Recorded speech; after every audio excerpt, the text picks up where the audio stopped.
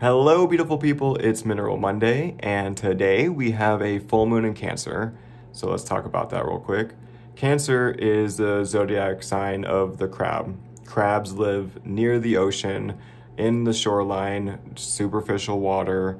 So crabs, the zodiac sign of Cancer, deals with your intuition, your security, and your superficial emotions. So if you've been feeling a lot of emotions coming to the surface, a lot of these insecurities coming to the surface, a lot of these intuitive messages coming to the surface, and if you feel slight pressure in your third eye today, then you can blame the full moon.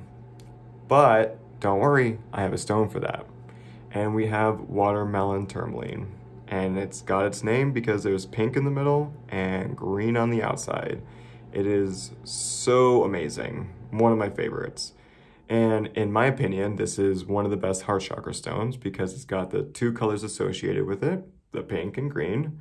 And so let's get into the meditation. When I first started meditating, it kind of split my body in half. And the left side was that feminine, unconditional, loving energy.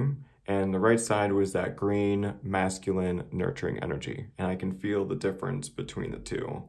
One was definitely more feminine and the other one was more masculine, but both loving and nurturing at the same time. So after that imagery, I saw myself in a pink and green tornado, and I can feel the colors swirling around me, kind of like I was in some sort of storm. And what that was doing was cleaning a lot of my electromagnetic field. And your electromagnetic field, your EMF, is your aura. And what's stored in your aura is a lot of the past that is affecting you. So if you have a lot of old traumas related to your heart, a lot of those insecurities, a lot of those superficial emotions that you haven't dealt with or healed through, then this stone is going to be a very good friend for you. And during this time when your emotions are heightened, your insecurities are heightened, and your intuition is heightened, this is going to help kind of clean a lot of that old energy so you can be in the now to see the future. And so it's going to help clean up your past to bring you in the present so you can see the future instead of kind of disregarding the future and only going to the past.